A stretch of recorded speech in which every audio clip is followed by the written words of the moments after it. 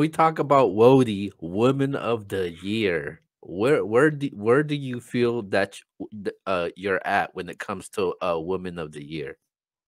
I think I'm definitely in the running, and like anybody would say, like shout out to my sister Beretta Blaze.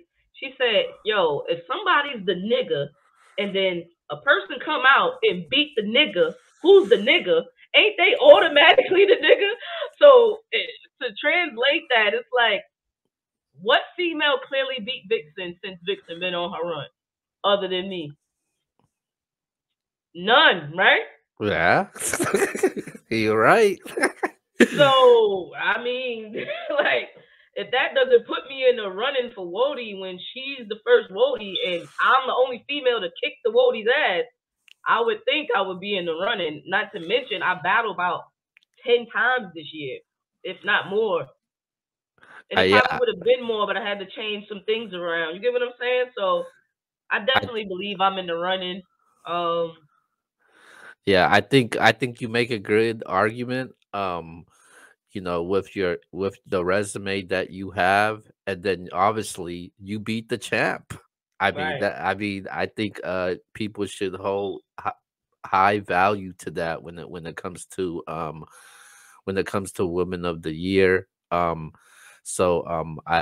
And with female battle rap compared to the men's, it's really tough because you have Queen of the Ring and URL, but they don't throw that many events for the females. So with the females, it's very tough, to get noticed or win something like a Women of the Year.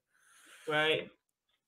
But on the other hand, like we were saying earlier, I will say there's other girls who have put their face out there more, who made more noise with their battles. You get what I'm saying? So whether I win or not, that's up in the air. But I just definitely feel like I'm in the running.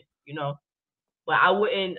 I'm not. I'm actually expecting them to give it to one of the other girls because the other girls' battles made a lot more noise. Like Coffee made a lot of noise this year. 40 Bars made a lot of noise this year. Even Yoshi made a lot of noise this year. Caution made a lot of noise this year. So it's definitely. But I'm eager to see who they're gonna give it to. But the argument that you have over them is you beat the Women of the Year. Right. um, and 40 actually came out. She says she has you winning Woman of the Year.